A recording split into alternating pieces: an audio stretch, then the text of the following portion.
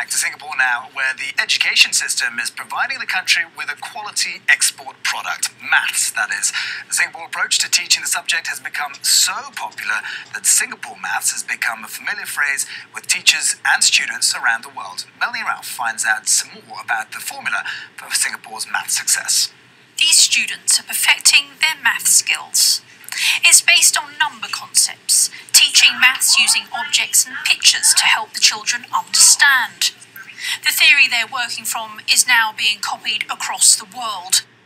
Singapore has been using the method since the 1980s. Part of its success is to move away from rote learning and make the subject fun.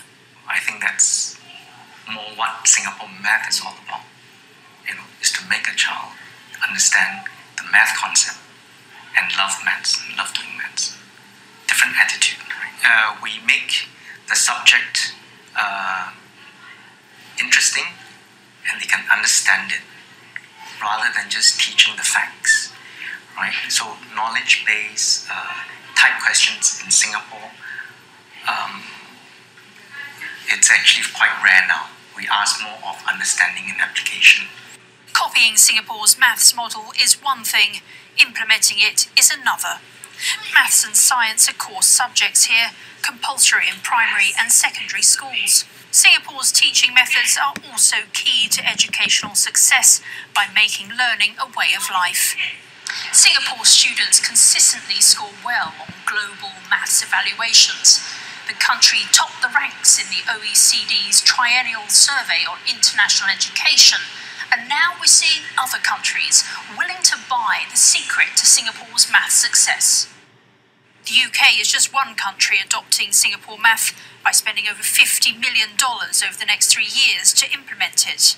We are not so focused really on providing the knowledge per se, because you can't learn everything. What we want to do is really to teach our students the skill sets of inquiry, of asking questions, of wanting to learn, the love and the desire to know more, to learn more, and to be self-directed learners. But some critics say that Singapore's education system needs to look beyond the statistics. Having extra classes outside of school is common in Singapore. On average, students here do between 1 and 2 hours of extra maths tuition a week.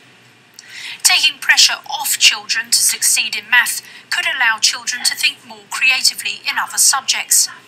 Thinking outside the box could be the answer for Singapore's economy to help make the sums add up.